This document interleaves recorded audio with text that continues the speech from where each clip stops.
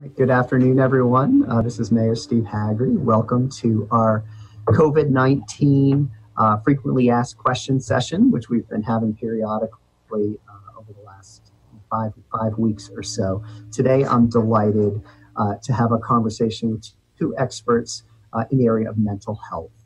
People have heard me talk about my growing concern as mayor of mental health needs in our community in normal times.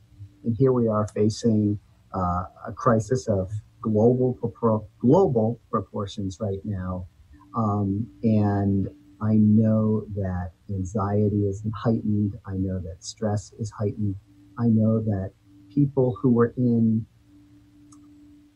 a bad situation and escaped from that because they went to school or they went to work are now living in a really, really difficult situation. And so I wanted us as a community to have a conversation and answer questions that you have on Facebook Live. We're doing this on Facebook Live and Channel 16. So if you hop onto Facebook Live in the city of Evanston, you can see and follow and add a question if you have. We have some questions already that people have sent in. So I said I'm delighted to have two experts with us today. One is Dr. Ada Gooden. And I'll have Dr. Gooden introduce herself and give background, but I am delighted to have her on the phone today. She is the Director of Community Programs for the Family Institute here in Evanston, which is a wonderful organization that supports many, many families and couples here. And then we also have Dr. Christine Somerville with us. And Dr. Somerville is the Program Director for NAMI, the National Alliance on Mental Illness, another wonderful organization that really helps try to destigmatize mental health. It's really no different than us having a physical health problem, and she's with us today. Both of these organizations, represented by Dr. Somerville and Dr. Gooden or someone else in her organization, are represented on the mayor's COVID-19 task force that I set up. And I've tried to get representatives from different sectors who are all part of that task force, and recently folks from the mental health community, because again, I think this is such a growing concern. And as this crisis continues to go on, I think we're going to see more significant mental health issues that we all encounter. So with that, what I'd like to do is just get you a little familiar with each of our guests today. So I'm going to ask Dr. Gooden if she'll go first. Just a little introduction, not too much about yourself, and let's just start off with what the two or three biggest concerns that you have right now in light of this crisis that we're in. Great. Thank you so much for having me, Mayor Haggerty. So my name is Dr. Adia Gooden, and I am the Director of Community Programs and Outcome Measurement at the Family Institute. And I'm also a licensed clinical psychologist. So I see clients, I see individuals and couples, and I've continued to see clients during this time, all via teletherapy. And so I would say the primary concerns that I've experienced in my own life and that I've seen in my clients are, one, the stress of the uncertainty, right? So not knowing when this is all going to end, when we are going to get out of this space where we have to social distance, where we have to shelter in place, and the stress and anxiety that comes with that, whether people are losing jobs, concerned about reduction in paychecks, or kind of maybe working on the front lines as healthcare providers and feeling stressed about the risk that they are experiencing. There's also a lot of stress and tension that's happening in relationships right now. So everybody is at home together if they're able to, if they don't have to go to work. And so being at home together can really place a strain on relationships, on romantic relationships and familial relationships. And so that's another stressor and challenge that people are experiencing. And then I think the third thing I would say is how people can sort of balance working and taking care of themselves, right? We live in a culture and a society that really promotes productivity. And so I think people are feeling a lot of tension between wanting to get a lot done, wanting to be productive, but really needing rest and really needing to slow down. And so the sort of question of how do we take care of ourselves in the midst of a crisis, in the midst of increased stress, is another thing that I'm talking a lot with people about and thinking about myself.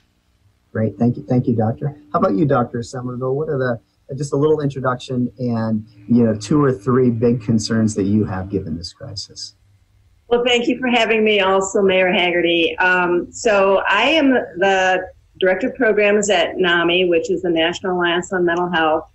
And we provide education and support to individuals and families, individuals who are living with a mental health condition and family members who are caregivers of a loved one with a mental health condition.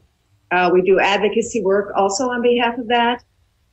Usually we see individuals who have received a diagnosis already, so post-diagnosis, and we see family members and individuals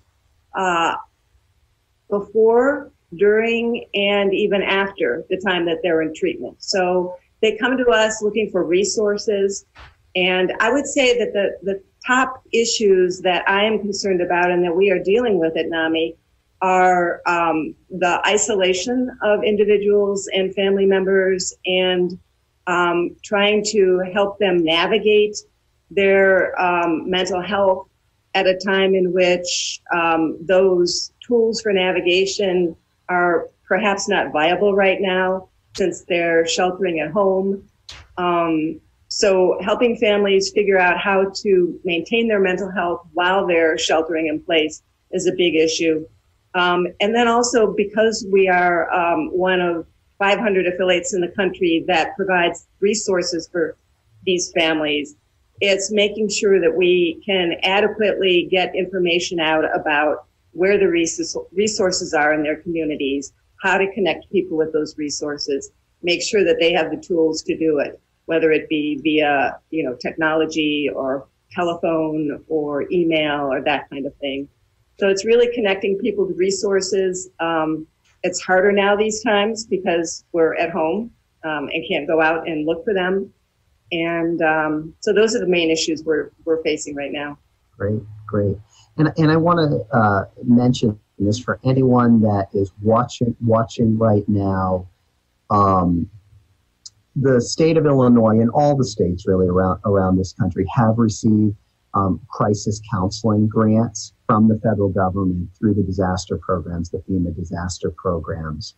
And if anyone feels the need that they need to talk to, a counselor or anything like that, a statewide number has been set up that will then connect you to people in your own professionals in your own community. And I just want to share this information, and we'll put it out there as well on the Facebook Live, so it's there.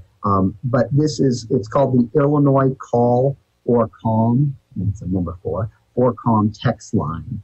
And it's text talk to, and then you can send to the number 552-020, or in Spanish, it would be hablar, HABLAR, and that will link you to a counselor in your area. So we'll share information throughout this with the professionals as well. Let's go right to a comment that both of you made, and that was, how do you take care of yourself at a time like this when we have so many restrictions placed on us? So, Dr. Gooden, why don't you start, and then we'll go to Dr. Somerville on that. Sure. So, I know that self-care is sort of become this thing that's associated with a lot of things that maybe cost money or, people want to post on social media. But I think about the core of self-care as being really helpful for us right now. And those cores are getting enough rest, right? Most adults need 7 to 8 hours of sleep, and kids and teenagers need even more than that, maybe 9 to 10 hours. And when we sleep, our body, first of all, that boosts our immune system, which we really need right now. It allows our system to sort of regulate and calm down and relax. So prioritizing getting enough sleep, prioritizing eating regularly and eating foods that are nourishing to your body, limiting the amount of caffeine and the amount of alcohol that you consume, because those things can sort of shift our moods in ways that can be unhelpful and exacerbate anxiety or depression. Taking time alone can be really important, right? So if you are in a house with your whole family and it's really hard to get space, maybe consider taking a walk, put your mask on, maybe take a walk by yourself, or if you have a car, sitting in the car, or just finding a little space. Maybe it's just in the bathroom and you can close the door so you can have alone time. And then also finding ways to connect with people, right? We know it's not the same as in person, but Zoom calls and FaceTime and different ways of connecting with people so you can see people's faces, laugh together, play games together can be really important in terms of taking care of ourselves during this time. And anything to add to that, Dr. Somerville? Yeah, that was a very good list of things, strategies. I would say, it's really important to maintain sort of routines in one's life. So having daily routines is important. Sometimes in a difficult situation like this, just making your bed in the morning, putting on, clothes that you would put on if you were going outside to make yourself feel like you're living a normal life. I would say, also if you're working from home, it's important to create a structure around that. Dedicate some space in your home to do that. Make sure that you schedule breaks so that you get up and move around, stretch, have lunch, maybe, connect with coworkers via whatever tools you have, and have virtual coffee breaks together. And also not spending too much time talking about COVID-19, because, I think we're all consuming the information, and it's important that we're consuming reliable information and that we don't get overwhelmed and become just very hungry for the information to the point where we can't stop, because that can happen. Right. I want to go back to just a 1 hour news during the day, like it used to be in the old days. You turned on the nightly news, you got a half an hour news, and that was pretty much it. And now it's 24/7 on your devices, on your TV. Right. And that alone can just increase your anxiety, right? Mm-hmm. About what's going on. You said something that I just wanted to make a comment to the viewers about, which was, making sure that you take care of yourself and get outside if you need some alone time, on your own. I've had some people come to me and say, Mayor, why haven't you shut down the lakefront? Why haven't you shut down parks? And, sports courts are shut down. And that's stressful for some people because they love to play tennis, they love to play basketball, and it's not available right now. We've shut down playgrounds, which is really hard for people with young kids. And their kids don't understand. They just want to go to the playground. But again, the medical professionals and our public health experts are like, we cannot have the playgrounds open right now. But we've maintained, the lakefront in terms of keeping it open. Chicago chose to close it.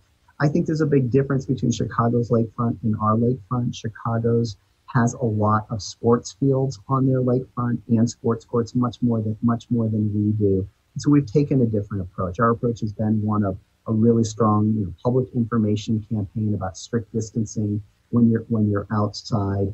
Meaning keeping at least 6 feet from one another. We're recommending that you wear a face covering when you can't be 6 feet or more apart from people. We're going to be coming out with more about that later today, actually, in the communication to Evanston.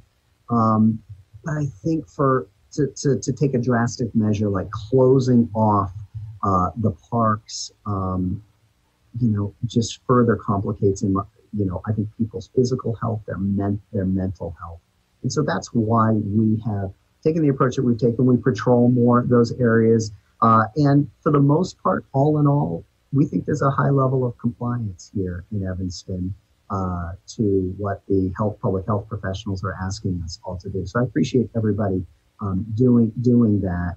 And we're going to continue down the strategy that we're taking here in Evanston so that people can have the ability to walk around their neighborhood. And remember, not everybody has a home where somebody can escape to a certain room or anything like that. We have many people living here in Evanston that live in apartments with several people. So let's go to a question. We got a question in from Jim, and we'll start with you, on Dr. Somerville, on this one.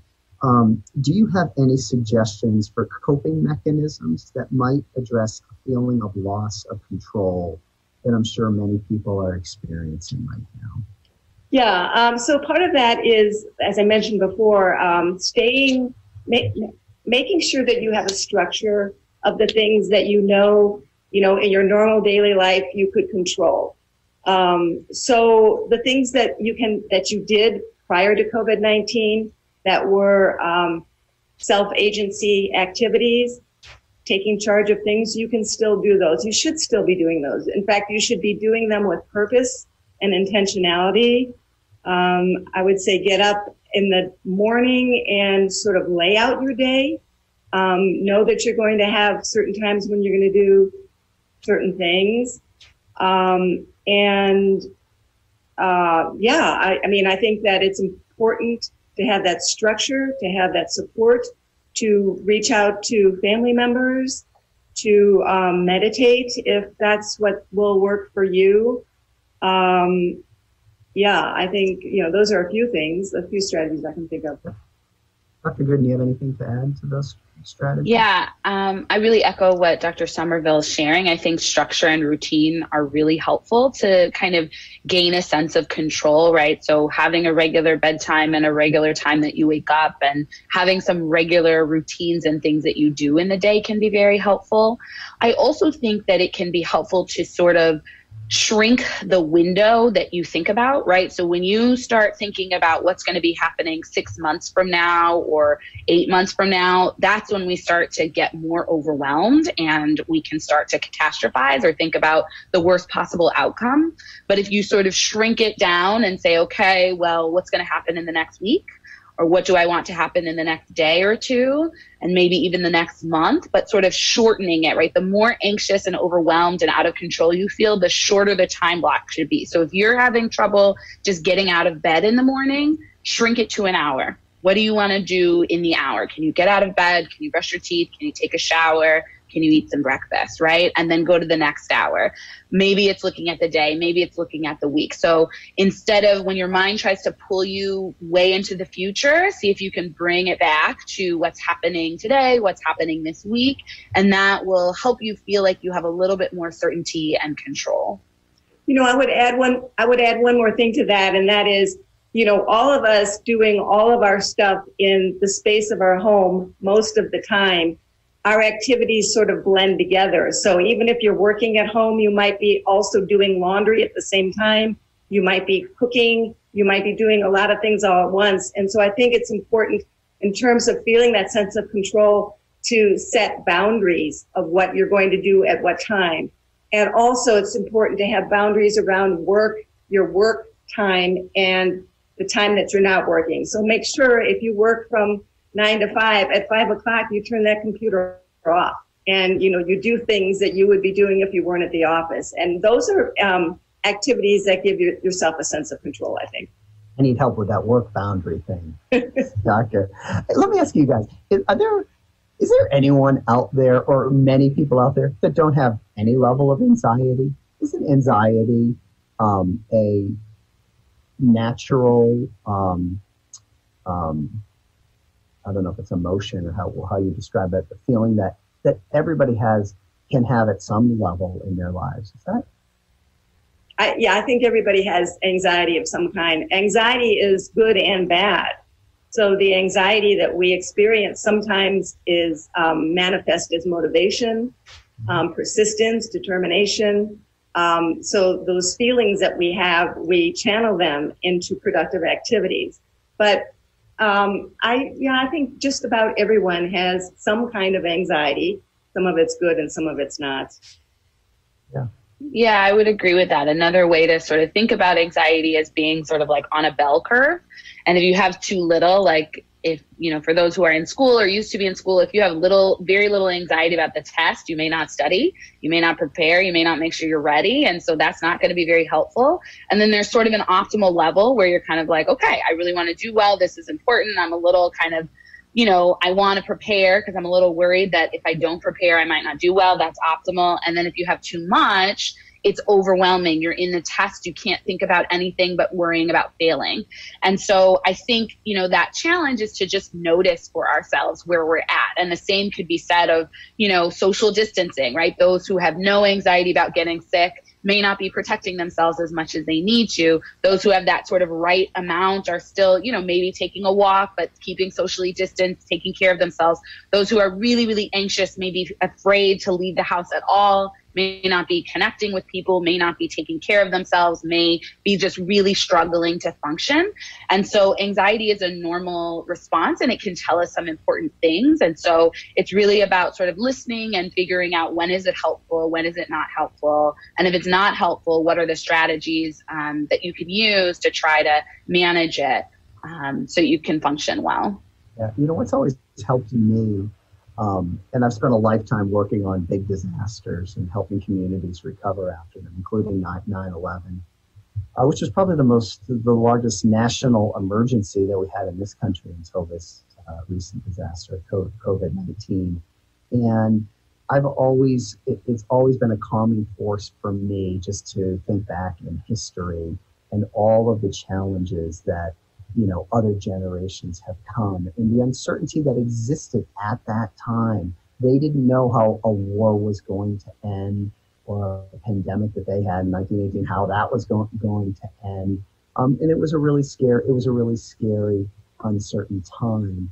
And I just, looking back at that and seeing that they, as challenging, and they have been more challenging, right, than what we're facing right now.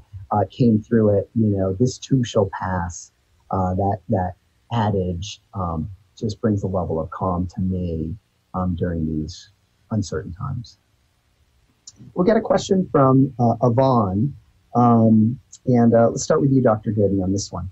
What advice would you give to a male who lives alone, takes medication for depression, but still struggles with depression during this time of isolation? Mm-hmm.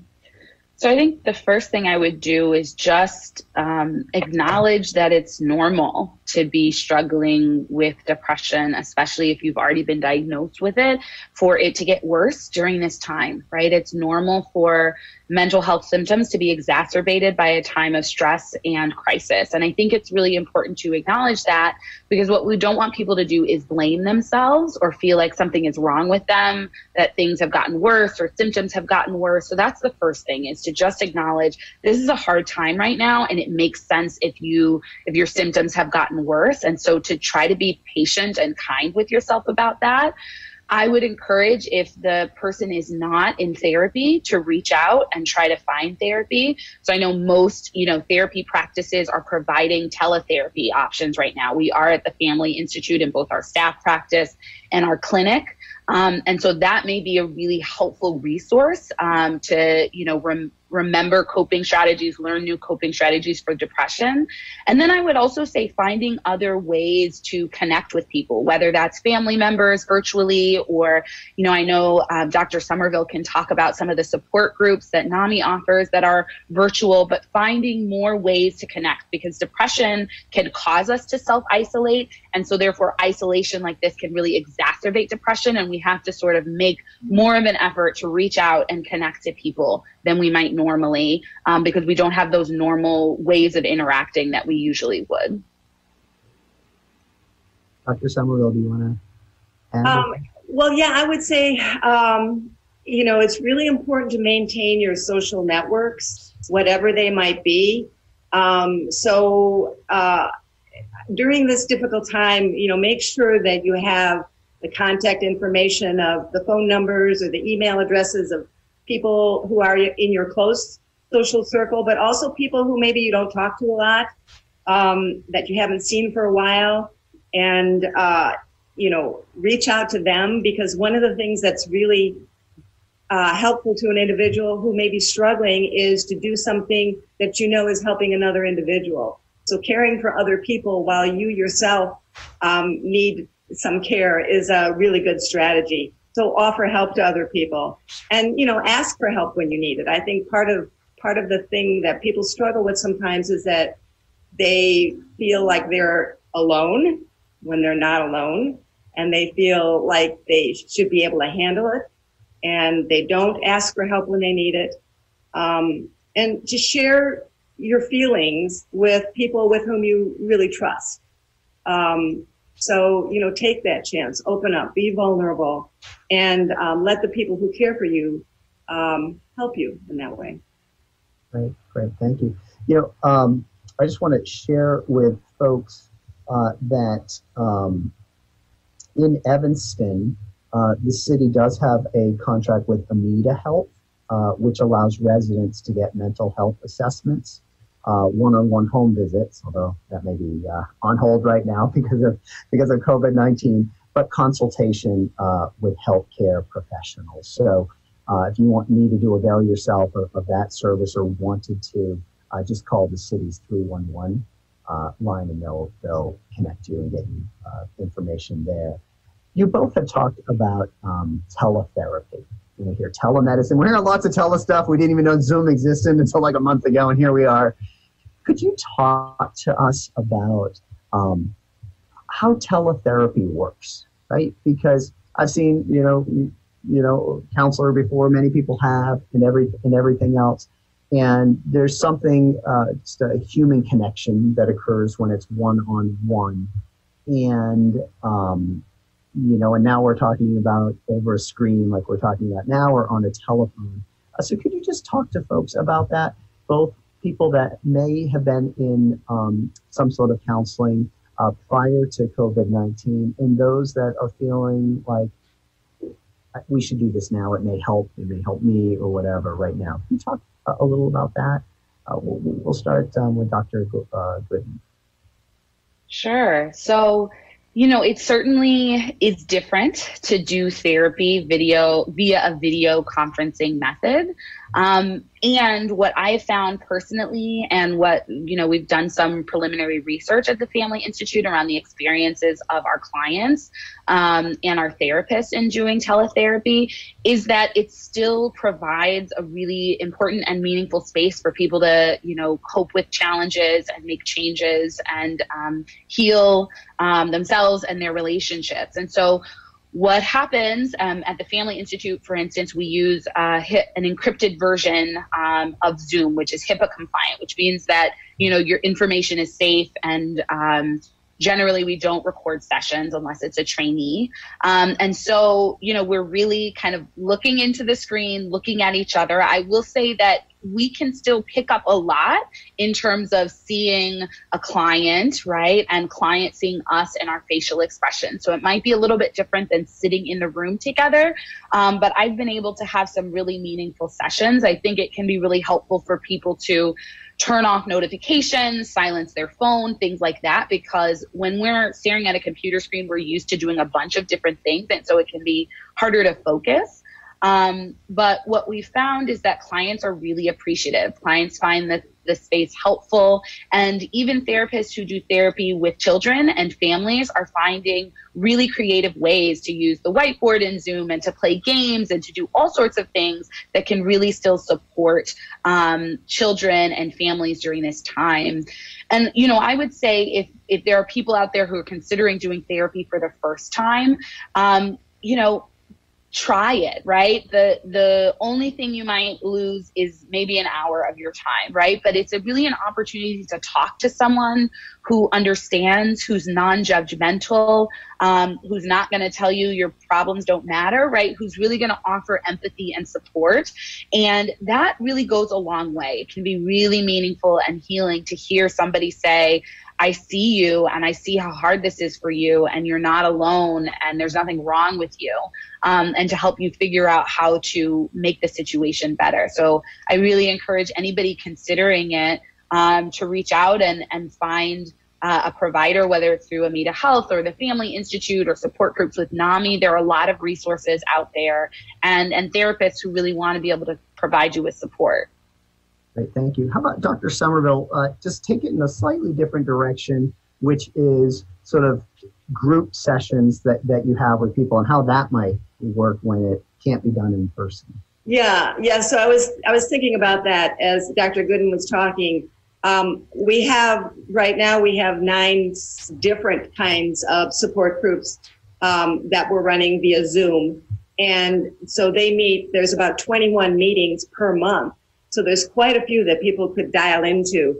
But with a group, the difference is that if you accept to be videotaped, you'll of course be on the screen like we are.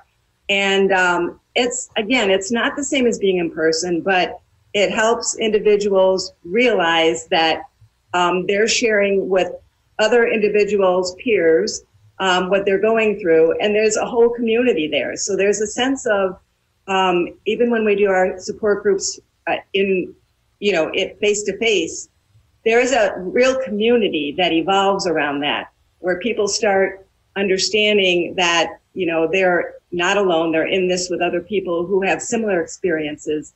And so it's really, I think the support group with multiple people gives them a community, a real community around dealing with their issues and learning what worked for one person or another person that may or may not work for you. So it's a lot of sharing. This is what I did. This didn't work for me. And in our groups, we have a structure where people are all invited to speak, but they're not expected to speak. So an individual who comes to a group who is in a state of high crisis, maybe all they can do is sit and listen and take in that grain of hope that they hear from other people speaking. Maybe they're not quite ready to share, but they still get something out of it. And so in our groups, and I imagine this is true for other support groups, you share as much as you want and as little as you want. So it becomes a source of strength for a lot of individuals. I'm going to put a plug in for sort of these confidential group settings where you can have these kind of intimate conversations and know that no one's going to just go tell other people, that it's kept within that group and with the professionals in that group. I've never done a group therapy like this, but I've been part of an executive group a long time ago. And I did it because I'm the CEO of a company and it was sort of lonely and everything else. And the best thing about this, and I was in it for about 7 years and we met once a month. And the best thing about it is I walked away and I thought I was the only one that had these problems. And that, man, there's a whole bunch of people that got problems and maybe some are a lot worse than mine. It's not, it was very comforting to know that, and without having done that, I would never have known that necessarily in my mind, thinking like the weight of whatever the problems were that I was feeling. We got a question in from Tom who said, what is the cost of mental health treatment for those without insurance? And I'll just start. I mentioned earlier this city contract that we have with Amita Health. And I know that those who can't afford to pay through our general assistance program here at the city can still get assistance. But I don't know in general how that works, and if either of you could elaborate more for Tom and others on the line. Sure, I can jump in. So there are a good number of clinics, probably not as many as we would hope there would be, that provide some sliding fee scale option. So at the Family Institute, we have the Betty D. Harris Clinic, and our fees slide down to $5 a session and up to $75 a session. And that depends on the family household income. And so we don't take insurance in that clinic. So you don't have to have insurance. And our average fee is $15 a session. So that's an option. And we are accepting new cases, new clients through the clinic. And we're doing all of that via telehealth. We have a location in Evanston, Northbrook, downtown Chicago, and Westchester for when we're sort of back in person. But right now we're providing sessions virtually. And I know that there are various sort of clinics throughout the Chicagoland area that have different sliding fee scales. Some take, Medicaid, and then have different sliding fee scales that can sort of range from, down to 5 or, up to, usually it's up to about 75 or so. And obviously there are some places that provide free or no cost therapy. Great. I would add to that, we offer all of our programs, support groups, free of charge. And that's because we do fundraising and we get donations from townships and grants and that sort of thing. So the support groups that we run are all free of charge. And I think there are others also that have a kind of the sliding scale and also scholarships for people. I know we partner with Equestrian Connections for individuals who want to do an equine assisted therapy kind of experience, and they will provide scholarships for individuals. And then in the end, if a person can't pay, they will be able to take, the class or the instruction or the therapeutic experience, usually free of charge anyway. So there's a lot of, I think, goodwill out there to help people who need it, and finding ways to help them do it, whether they have the resources or not. Medicare, of course, has, expanded their mental health, expanded their resources for mental health. So I think it should not be an obstacle for people at all. And I would go back to the federal government funding the crisis counseling grants to each of the states. Again, it's not just in Illinois, it's all over the country, because the federal government recognizes, particularly after a disaster, that increased mental health services are needed. Along those lines, I got a question that someone had asked me, and this is from Sheila and Sarah, about if the Evanston Police Department receives a call about someone in a mental health crisis, where is that person taken? If the person in crisis is requesting assistance, the police officers will call the paramedics, and the person will be taken to either St. Francis Hospital or to Evanston Hospital. If the person is not willing to be assisted, officers have to deem them a danger to others or themselves in order to be taken to the hospital. So that's the procedures that the police take. I will say Evanston Hospital has crisis workers on staff who are equipped to handle these individuals. And that's both of our hospitals.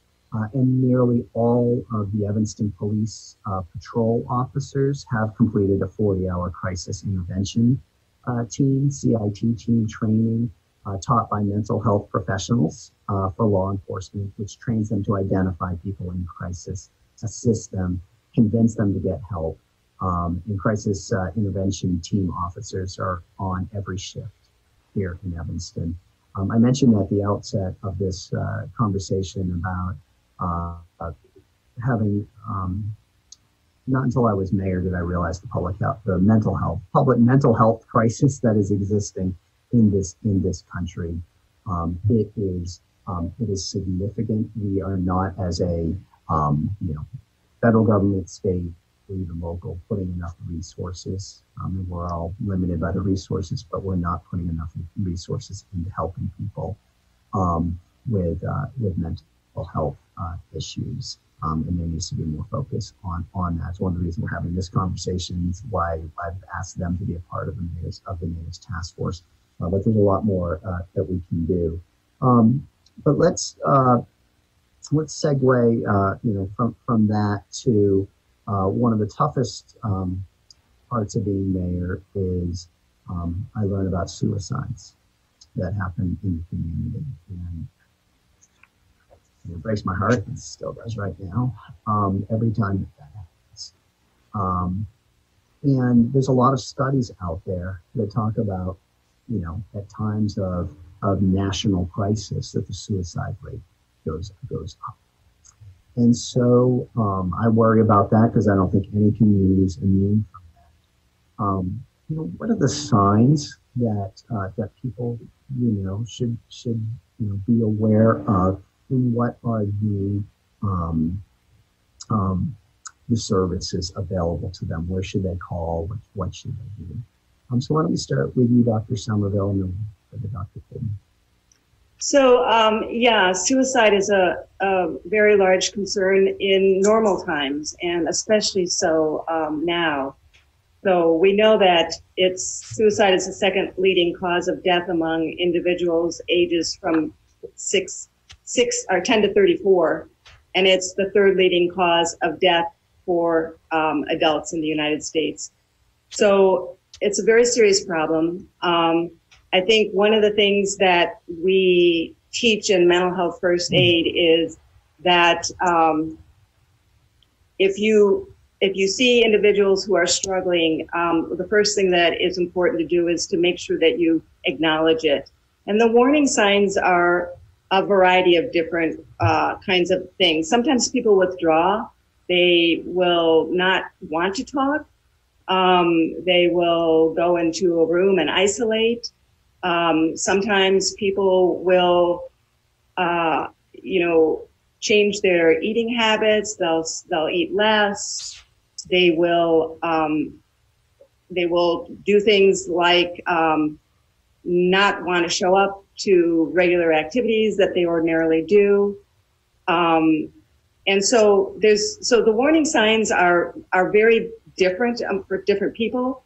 But it's important to communicate with them as much as possible and to make sure that you are acknowledging that you can see that they're struggling. So there's a myth that if you were to say to someone, it looks to me like you may be struggling a bit, and I wonder if you're thinking about harming yourself, that might put that idea into their head. And that is a myth, that if you see somebody struggling, and you should talk to them about it. You will not give them the idea to harm themselves or to end their lives if you ask them that question. Because if they're thinking about it, you're asking it will only acknowledge that you see them, that you care for them, that you're willing to help them if you can. And so it's really important to have that conversation. And it's one of the most difficult things to do, is to bring up the idea with somebody. Are you thinking of harming yourself? But it's very important to do. So, thank you, Dr. Gooden. Yeah, I would just add, a sense of hopelessness is certainly a sign. Obviously people can feel hopeless and not be considering suicide, but if somebody seems really hopeless, if they're sort of canceling a lot of plans for the future or, refusing to make plans for the future, right, it may be a sign that they're sort of thinking they're not going to be alive for that. Certainly a sense of withdrawal, feeling really down, really low, a lot of self-loathing can be also signs. And I agree with Dr. Somerville that reaching out to someone can be really helpful. When I'm talking with people, clients I've had who have had suicidal ideation, often there's a sense that they're a burden, that other people would be better without them alive, that people don't care about them. And so having friends and family and loved ones reach out to people and say, I care about you, I love you, you're not a burden, like, let me be here for you, really can make a very big difference for people. And so I encourage people to reach out if you're worried about someone. And I think part of it is, supporting them, asking them again, yes, you can ask somebody, are you considering, attempting suicide? or something like that. And then knowing that you do not have to be their therapist, right? That you can connect them to the National Suicide Prevention Lifeline. And if you search that, you'll find the number, and they have calling and texting options, or this crisis hotline that Mayor Hagerty mentioned for the state of Illinois. But that you can sort of hold that they're upset without reacting and getting angry with them, or, getting so upset yourself that suddenly they have to comfort you. So that's part of the challenge, is just to be there and be present with them and show them that you care and you love them, and you're going to try to help them get the support that they need. Great, thank you. And for those of you that are watching, Dr. Gooden referenced the National Suicide Hotline. I just want to provide that number if there's ever anyone in your family or yourself. That's 1-800-273-8255. All right, let's go to we got a question that someone posed. It's anonymous. A family member stopped taking prescribed medication 2 months ago and is unwilling to acknowledge the need to take them. Any suggestions to assist with getting them back on track before he relapses? Dr. Gooden, you want to take this, and then I'll give Dr. Somerville the next one. Sure. So, it's really tough, right? I'm assuming that this person is asking about an adult. And, if an adult decides to stop taking medication, as frustrating and as difficult as that might be, it's their prerogative. And so I think the challenge is for you all or the family members to say, that they think they should take medication, that they think it's helpful, that they think, it brings positive things to the person's life, and that they're willing to help them reconnect to a physician or a psychiatrist to re-engage in medication treatment. And then you sort of have to let the person make that decision, right? And be there for that person. And maybe it could even be sort of helping them get connected to a therapist, right? And a therapist is probably better equipped to discuss the pros and cons of medication, right? Often people don't want to take medication for a myriad of reasons. And so having a space where they can talk about that without judgment can be really helpful. And so if you can help them connect to therapy, that could be helpful, or a support group. I'm imagining in a lot of the NAMI support groups, people are talking about their experiences with medications and the pros and cons. And that can also be a really motivating factor for someone to think, okay, yeah, maybe there's side effects, but it's actually helpful. So those are the things that I'd recommend. Thank you. Dr. Somerville, I'll let you tag on to that if you have anything you want to add there. But we have another question. We have a child who has mental health illness who lives with us. She is bipolar. What can we do to keep her out of the hospital during this time? So this is kind of a similar question in that bipolar is one of those disorders that it's very easy for people to want to go off of the medication. So I think to the extent that the parents can make sure that, I don't know what the age of the child is, but the child should be on the medications that they've been prescribed. I presume that they are taking medications, and make sure that I think it's important to remind children, or anyone actually, who is struggling with medication, not medication, did I feel better without it, to kind of remind them of the benefits that they had when they were on their medications, how well they could do their schoolwork, how well they could, how comfortable they could be sitting in front of the television and watching the whole cartoon instead of maybe getting up and feeling like they had to do something else. And, pointing out these benefits of the medication. But I think that bipolar is a difficult one. And I think it's just important that the parents are on top of the medication issue. I think also if they're concerned about their child's taking the medication, they should talk to their primary care physician. Sometimes medications might have side effects of altering a person's immune system or capacity, weakening their capacity. And so they might want to check with their physician about that. And distract a child too. I think there's a lot of things that are being offered up there, offered now on television, via internet, with games and programs. And there's a lot of celebrities who are reading books to children. So having a lot of alternatives for the children who maybe are struggling more than others with this being at home with their family all the time. Thank you both.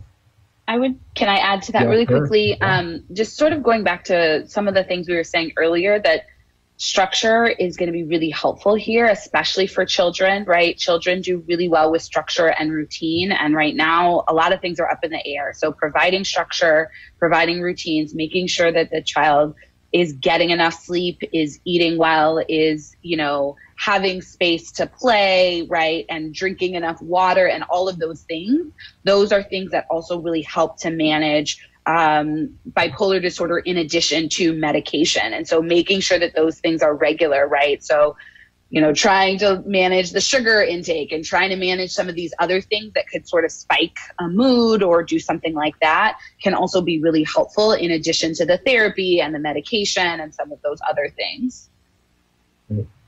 I'm concerned about social isolation for older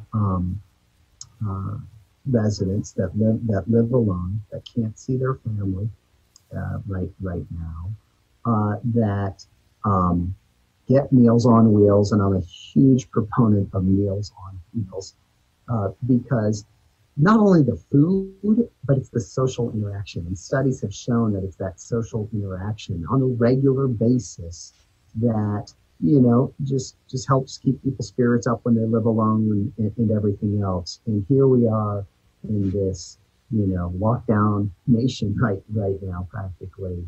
And there's a lot of older Americans that are, without any kind of interaction. So could you talk about any,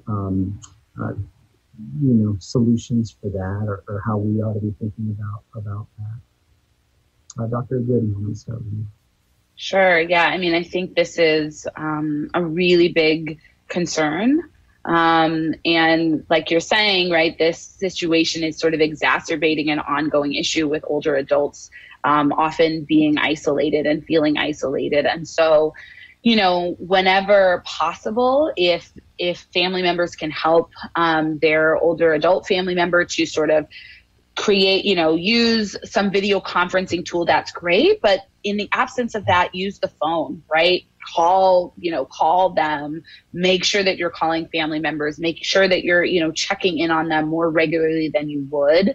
And I don't know if there are, I've heard of some churches doing sort of conference call church sessions instead of live ones, because if they have a lot of older adults that are members of the congregation, it can be easier to participate via phone. So that may be an option. There may be sort of some conference call resources that are out there. But pick up the phone and call people, and it may not be perfect. It may not be the same as in person, but making sure to check on people and spend a few minutes talking on the phone a few times a week or every day, I think can really do a lot to keep older adults from feeling like they're all alone and navigating this without being able to see anyone. Yeah, and there's also, there's some schools out there that are engaging young people while they're home in writing letters, becoming pen pals, sending cards and that sort of thing. So I think anything and everything that we can do to lift their spirits with all of the technology, and sometimes the best technology for that situation is a crayon on a piece of paper, to help people feel connected and not alone. It's not, it is a problem. It's not something that we can mitigate entirely. We just need to do the best that we can, and know that we're doing the best that we can. Right.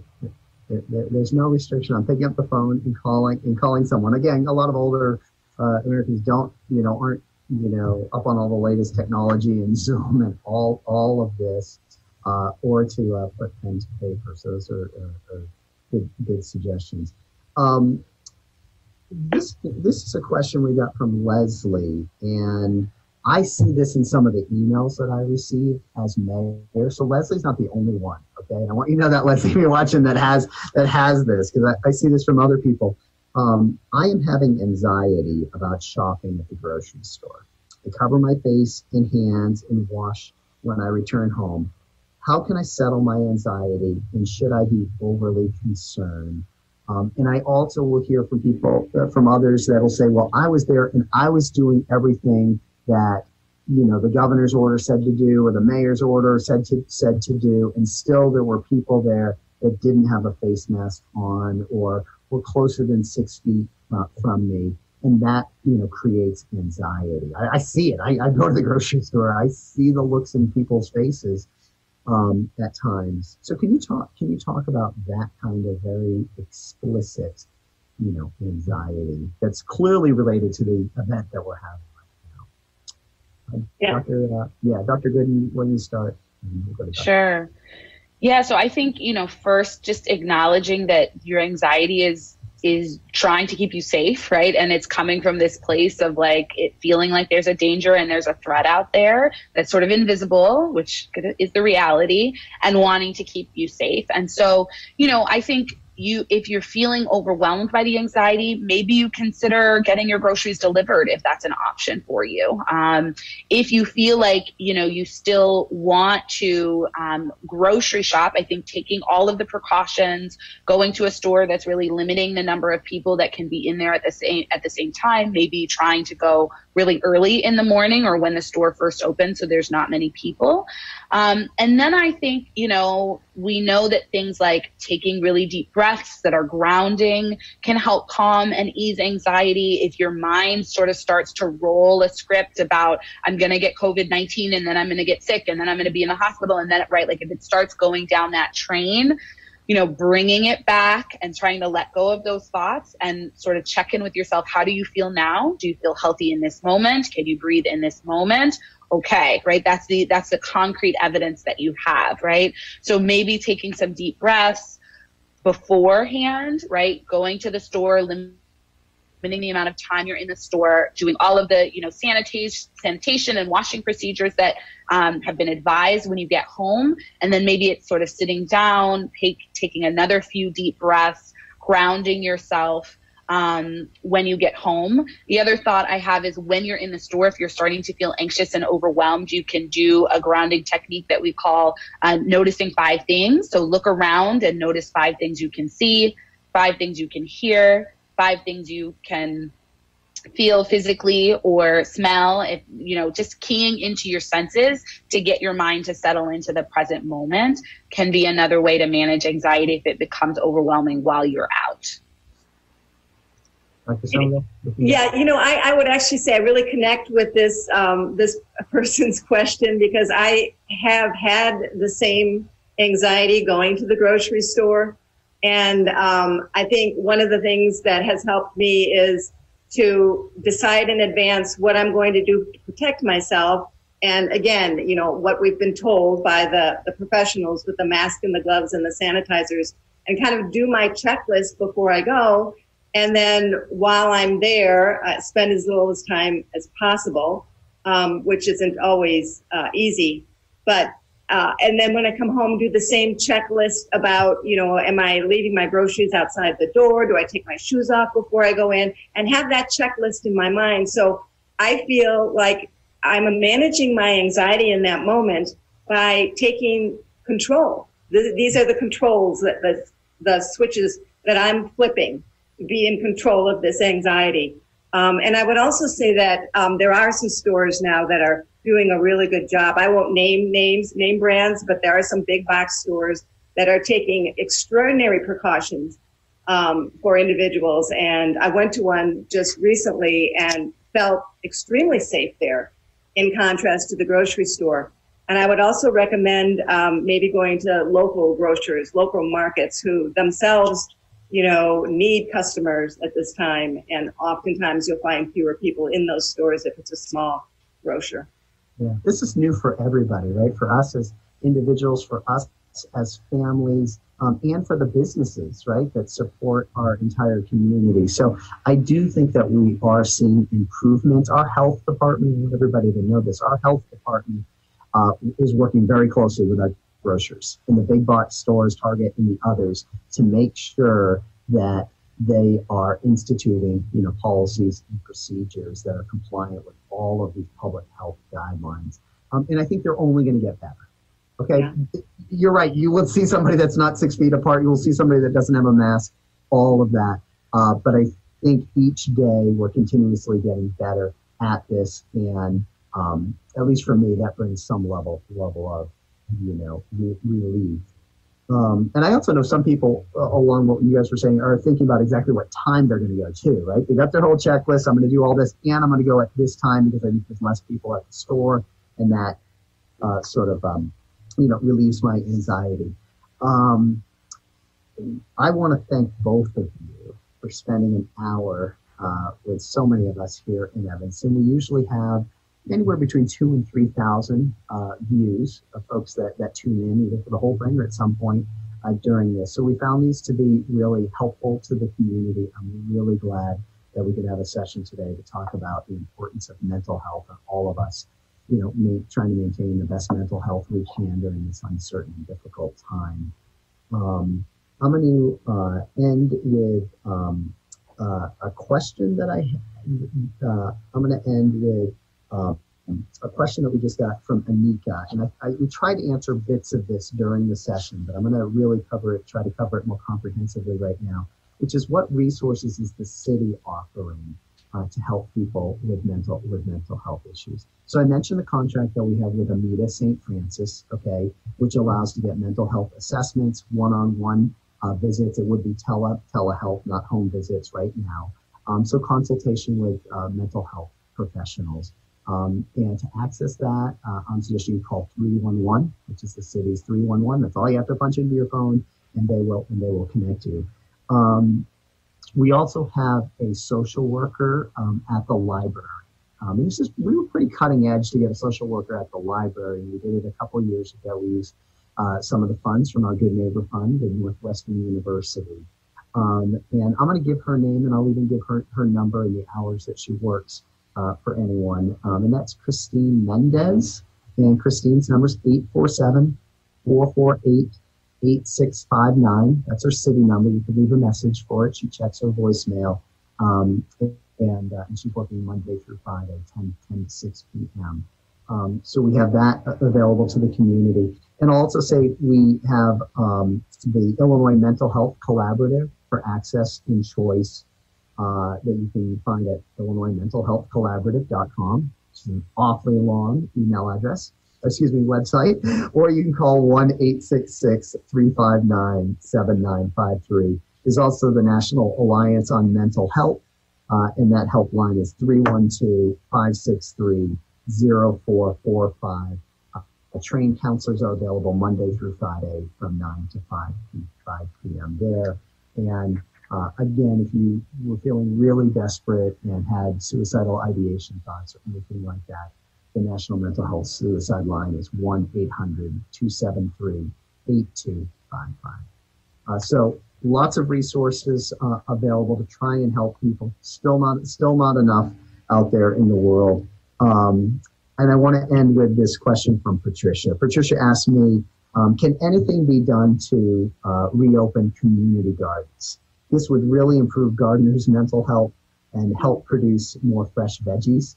And the same question I get, Patricia, related to our farmers market, which we have every year, and it starts on May 1st. So I'm going to put those two together and say we are going to continue to look at outdoor activities that people can do safely and still practice strict social distancing.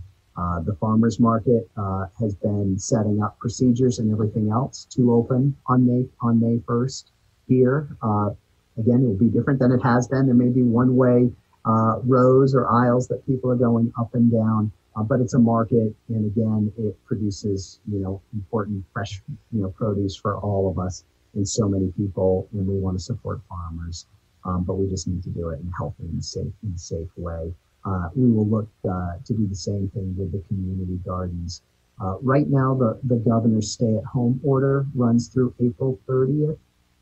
As we've seen in other states, they are extending that stay-at-home order into May. We don't know yet what Governor Pritzker and his team are going to do. Just to manage expectations, I wouldn't personally be surprised if it's extended here. But as it's extended, we'll see if the same rules apply, if they start to modify.